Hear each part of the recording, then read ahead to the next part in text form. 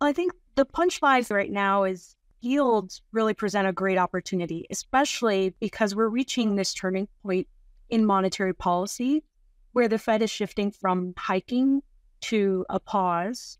And then there's still another turning point ahead when they shift to lowering interest rates.